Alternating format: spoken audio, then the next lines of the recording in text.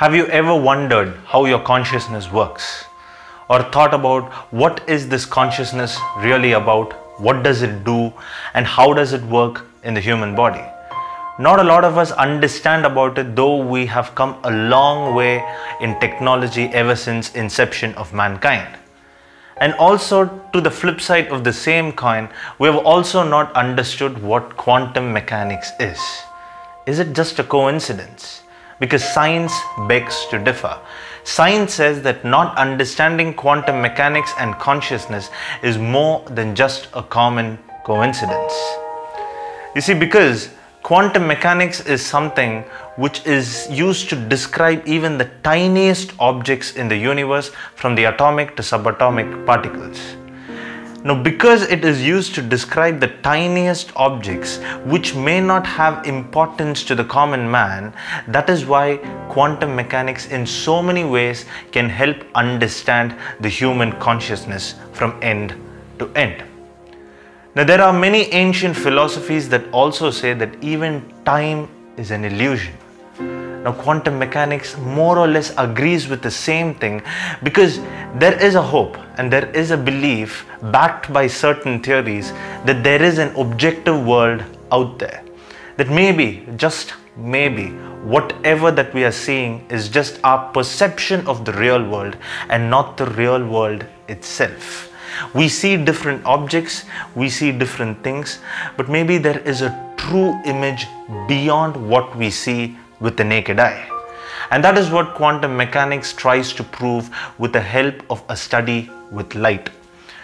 Now, when we take a look at light, for many centuries, scientists have discussed and debated over the fact that light could be made up of particles, and a few scientists have said that light is made up of waves.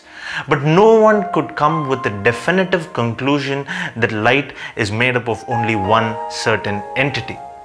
This was all an assumption until a certain gentleman named Thomas Young came with a path-breaking experiment known as the Double Slit experiment in 1801. Now, in 1801, when he did this experiment, he did it with an empty box, a small empty cardboard box. Now, we can do that experiment very simply. The experiment works something like this. You take a small empty box and you have a small holder where you place two narrow holes facing directly at the sun. So the sunlight has to hit directly and go through those two small holes.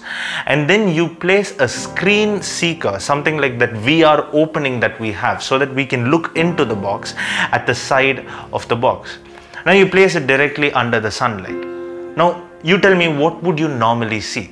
There are two holes, and when sun is directly hitting it, you would normally see two small dots at the end of the box, right? Because there are two holes. But that is not what exactly happened.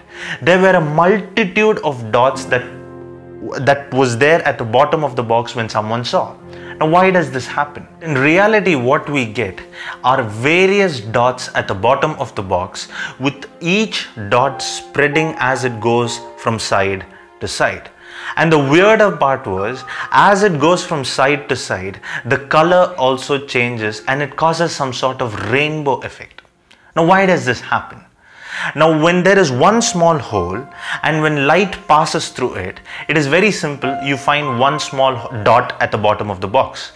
But to the flip side of the same coin, when there are two holes, the thing that happens is something miraculous, as those two holes interact with one another.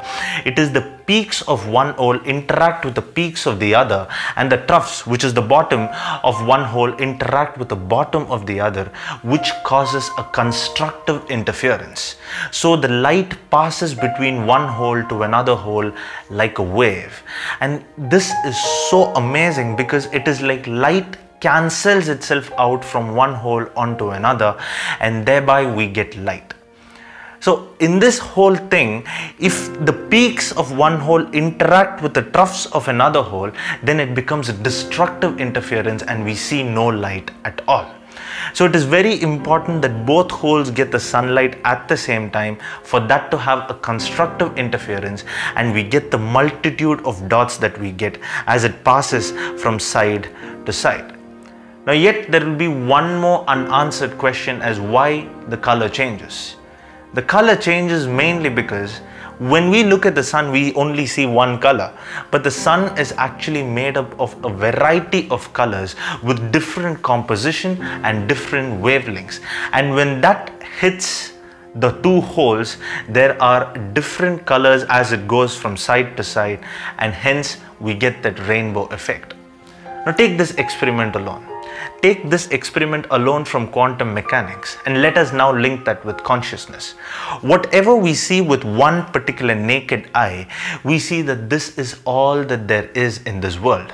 But in reality, when we look at it from a different perspective, we see that the entire world is just an illusory image of what it really is.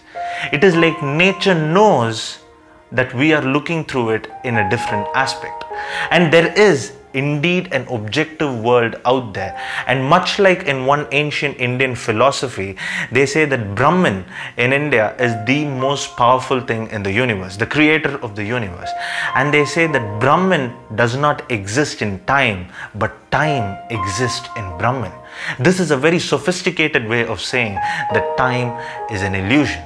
In the same way, even here in this double slit experiment, it is a very sophisticated way of saying that whatever we perceive is an illusion. I'm able to see a red object here. I'm able to see a blue object there. Yes, those colors are natural, but it is just a reflection of different colors that we see through the naked eye. And when we see this, we understand that the light passes through everything like waves, and they concluded that yes, indeed the light was made up of waves. And there is one more theory for this. There is one more small theory for this on how whatever we view is actually an illusion. And in science, a few scientists have come up with a theory called as Solipsism. Now, Solipsism literally means believing that the self is all that exists in this entire world, which is true, which in many ways is true. A lot of ancient Indian philosophy, a lot of Greek mythology, everything agrees with the same concept. And even in the Bhagavad Gita, that is what they say, that the self is all that exists. And there is a scientific theory to it using solipsism. Now, this is in many ways related to our consciousness, because the idea of solipsism, the idea of an objective world out there, is inbuilt in our consciousness, which we are yet to realize. We view our consciousness much like how we view the light from one small slit. But when we view it with two narrow slits, we get to find the same thing as what we found in the double slit experiment. Now, scientists say, many scientists who believe that the soul is all that exists say that we are living in a participative universe, and we are not living in a universe where we can choose certain things. We choose certain things that we see, but we are not seeing the reality of the universe. This is something that even Plato has discussed using Plato's use of forms. And also I would have mentioned the same thing in one of my cave videos, which you can see right here, that what we see is different from what actually exists. And that is why they say that every scientific study that is passed is not passed out of scientific theories, but out of one individual's personal works. That is what the theory Solipsism believes. Now, in quantum mechanics, with the help of this theory, they were able to define consciousness in so many ways that couldn't be defined before. And that is why they say that the consciousness already knows what is real and what is unreal, and it discriminates the reality and illusion. It is just that we have to accept it, embrace it, and follow our heart. Would you believe if I told you that this very scientific theory was told 5,000 years ago by Krishna on the battlefield? Now, in Bhagavad Gita too, it says the very same thing, that consciousness is awareness of the presence. The present is very important because when you're aware about the present, you do two very important things that we normally don't do. We don't regret about the past, neither do we think too far ahead into the future. And that awareness about the present, what happens is, you see the world for what it is and not how you perceive it to be. And that is what is said in this verse, And that is what science agrees with various experiments over the course of time. So this is how our consciousness works. And that's a wrap for this particular episode. And as always, thank you for watching.